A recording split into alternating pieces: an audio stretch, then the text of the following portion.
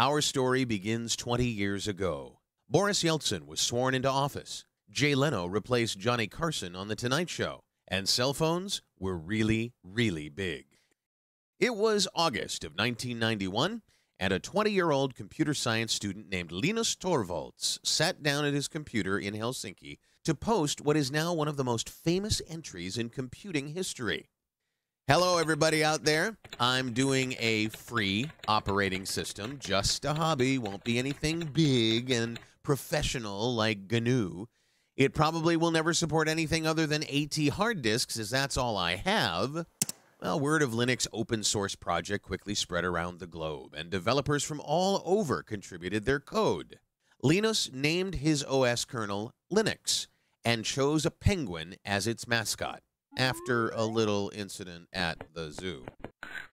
He soon made a very important decision that would shape Linux's future just as much as the technology. He chose the GPL license, created by a visionary named Richard Stallman. The Linux kernel, along with the GPL license and other GNU components, revolutionized the computing industry with a few very simple yet very important freedoms. The freedom to use the software for any purpose. The freedom to change the software to suit your needs.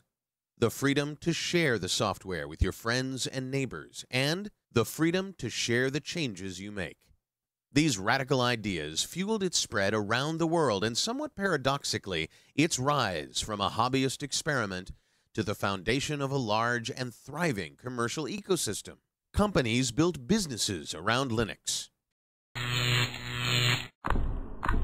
In 1999, Red Hat's stock tripled as it became the first Linux company to go public. That same year, IBM spent $1 billion to improve and advertise Linux. Does he have a name? His name is Linux. Soon, Linux was knocking out industry heavyweights and fueling the rise of the internet with its free software. In short, Linux revolutionized computing.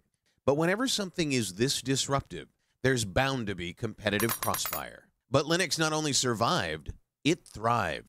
Today, the kernel development community numbers in the thousands, with hundreds of companies collaborating on Linux development. Every 3 months, another version of Linux is released.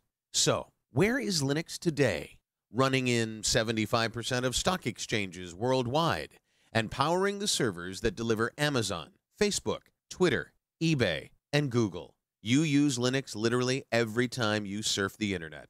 It's in your phone, in your TV, running 95% of supercomputers, and in many of the devices you use every day. Linux is everywhere. And the Helsinki-based programmer who started it all? He orchestrates this worldwide army of developers from his home office in Portland, Oregon, as a fellow at the Linux Foundation.